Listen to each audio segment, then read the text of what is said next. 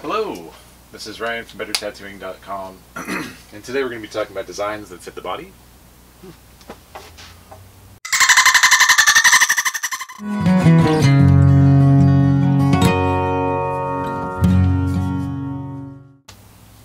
Alright, now that that's done, designs that fit the body. More often than not, I'm starting to find people coming into the tattoo shop that want something that looks good, moves with them, sits well on top of the skin, and is somewhat influenced or even not influenced by the musculature underneath. So that's basically a design that fits the body. So why, or what, or how can we identify good designs that fit the body?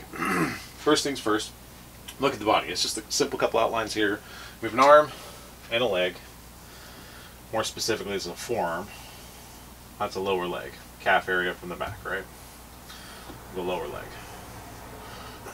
So when we're thinking about designs that fit the body, we're trying to think of stuff that takes into account not only the skin that's there, right, but also the structures that are underneath the skin that influence that skin on top, right? Every time you take a step, the muscles in the back of your leg are going to bend and move, contract, extend, all that stuff, and that's going to influence how that design is actually set on your body, right? Because if you take something, say on the leg specifically, and you put something that's round, we'll say like right at the top of the calf, every time that you take a step, stand up on your tippy toes, move forward, you're running or whatever, you're going to have this contraction of these back muscles here. They're actually going to be pulling that foot down to move forward, right?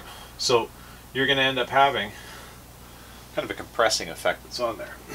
Same with the spot in the back of the knee. When you pick it up, this is going to get smaller, it's going to get contracted, right? Its leg bends, folds in on itself. This gets smaller. So like round objects will end up going oblong, ovoid, and become a little bit less discernible or maybe translatable to the person who's looking at them. Same thing on the forearm. Look at the forearm, the flexors, extensors that move from the wrist up to the elbow. There's then a median point that comes right across there. Let's grab a red marker here. As you bend or twist or move your arm, these muscles that run up and down are going to pivot that bone on the ulnar radial side, end up a little bit of twist, right? So you get a lot of torsional stress on this. If you have something that's really straight in the tattoo, while your arm is out and it looks good, as soon as your thumb comes in and twists, this is going to twist as well. And usually you're going to see that occur right about like the median line on the forearm, right? Anything below it as it gets closer to the thumb is going to end up twisting a lot. So designs that fit the body are things that are going to be taking into account your own biology as a tattoo client, right? It's not just about, you know, what's going to look good on a piece of paper. And then, like in my mind, custom tattoos are always going to be tattoos that are fit to the body, right? It's a custom design or custom artwork is something that can be done on an iPad or on a piece of paper, a canvas, whatever. But it's not a tattoo. As soon as you take a design, it's on a 2D plane, right? XY plane on like a tablet or something. You take it and you bend it. You're adding dimension to it. It becomes completely different, right? So if we take a 2D design, we're trying to place it to a body that has a lot of contour, a lot of different stresses are imparted on it just from interacting with your environment, it's going to change the way they look. So how do we fit designs to the body? The first thing we're going to do is we come up with our idea, right? Whatever that idea is, I can't multitask, you know this. Whatever that idea is, it has to be a rough, kind of ephemeral concept, okay? That's just clients, tattooers, whatever. If you're coming up with an idea, you want to kind of come in with an empathy on that, right? It's not just going to be, let's do this. I mean, unless that is what you want. If you find a design online and you're just like, let's do this, that's fantastic. But if you have something that you're trying to fit custom and create custom for your body, it's a different process, right? So you want it to be like ethereal, right? You don't want to have any real form. You want to have a feeling, some guidelines to go from, or like start from with the design process, anything like that, before you even move into doing the design process. You want to have something that's ephemeral, and you want to have a location. And with most people, location. I want to have an A and a B location with anything that we're going to be doing design-wise, because sometimes you can come up with this great idea, you do all the work, you develop it, it's great, but the spot that you want to fit it on just doesn't work, right? So always having a fallback that you'd be just as content having it is just kind of, it's going to save some headache or stress down the line, right? So first thing's going to be the idea. Once we get to the location, we're going to have to do a map, right? Body mapping is, we have an article on the website about this. We have two actually, but some of them are long. If you brave reading, rock and roll. When we get into mapping, what we're doing is we're looking at that person's individual biology, how they're constructed, how tall they are, how short they are, what their skin tone, complexion, you know, coloring is, like what their lifestyles are. Like we have to get an idea of the person, not just what we're looking at, but also how that like person is going to interact with that tattoo in their environment once they get it, right? That's a proper body mapping. It's not just let's look at the space and how it moves. We want to look at the space, how it moves, how it's going to sit on this person, what this person does, and what it's going to look like 5 or 10 years in the future, right? Maybe 20 years if you're like really gung-ho on that.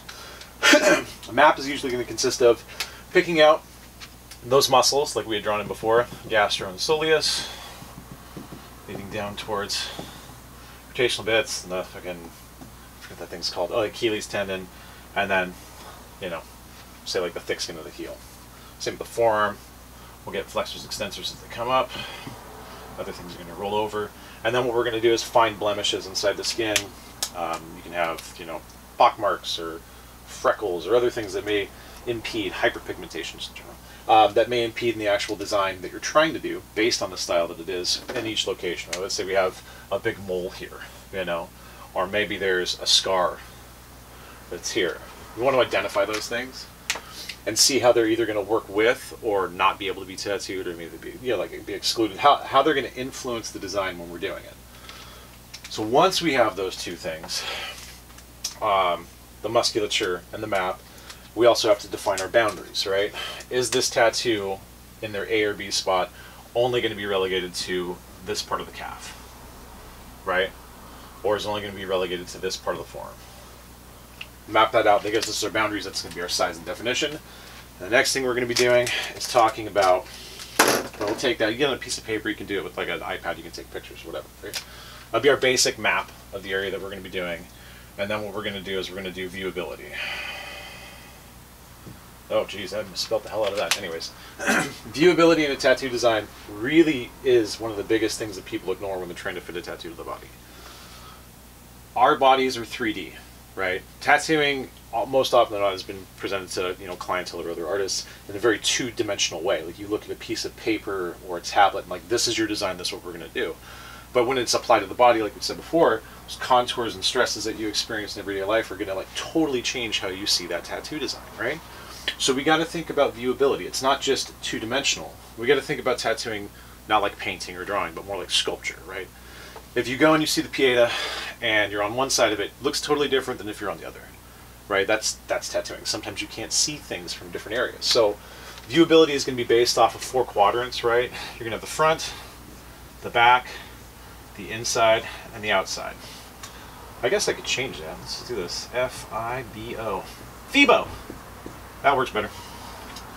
That's something I can remember. Yay! Anyways, we're going to FIBO that. And what this is depending on where the tattoo is done, we're thinking about the person away from it. The person who's not wearing the tattoo that's going to be interacting with it, right? Because like all of us know, if you get a tattoo the first, you know, 2 weeks, 2 months, 2 years, it's amazing and it's, oh, it's new and it's something, you know, that you just are constantly drawn to and you want to interact with and probably touch too much while it's healing, which don't do that. But after a while, you end up just taking ownership of that tattoo, right? It becomes a part of you. When it becomes a part of you, that tattoo is less likely to be recognized by you just in general fucking day-to-day stuff. You're more likely to be interacting with it when someone else from outside your place comes in and interacts with you. So if you're thinking about standing in line at like the grocery store or something, you have a tattoo on the back of your calf, somebody who's standing in front of you isn't going to be able to see it, right? So you're going to end up knocking out part of that, I guess, FIBO. Might as well go with that. But you still do have a chance to interact with people on the sides, right? If somebody's standing to the right of you or to the left of you, how much of that tattoo do you want them to see, right? So if we're going to be breaking this plane of viewability from one side, right, where it's just the back, and it's going to be coming around to the other side, how much do we want people to understand or translate when they see that piece, and how much do we want it to grab and grip them, right? If we don't want people to be interacting with the design at all corners and points of the body, we've got to work really hard to ensure that when we're taking this mapping and we're setting these boundaries when we're doing the design, that it's going to be set within a space that people are only going to be able to react with it in that very specific position. So if we're doing like a calf, I'll walk around someone, right? I'll look on the right, look on the left, find points or markers in that musculature or on their skin that we can utilize to like set a boundary, right? Once that boundary is established, we have our sizing, we have our mapping, we have anything that's going on with blemishes or other types of skin conditions, we can actually start doing the design, right? That's it. It's simple, right? Yeah. That's how you fit designs of the body. We could probably go way more into this, but I just do that off the dome, no script, rock and roll. So, anyways, that's that. If you want to know more, check the website. I'll probably do another video here in a little bit. Anyways, this is Ryan from bettertattooing.com, signing off.